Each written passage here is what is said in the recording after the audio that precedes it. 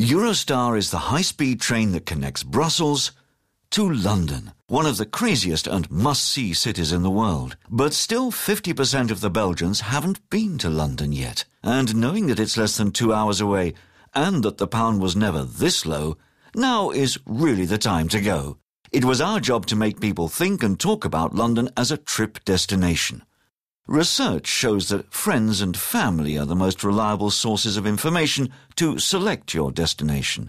So we decided to let the travellers do the advertising by giving them a free ticket for two to go to London. But that's not it. Hi, I'm Harold Davis, professional streaker, and I'm here to talk to you about the London virus. The London virus is in fact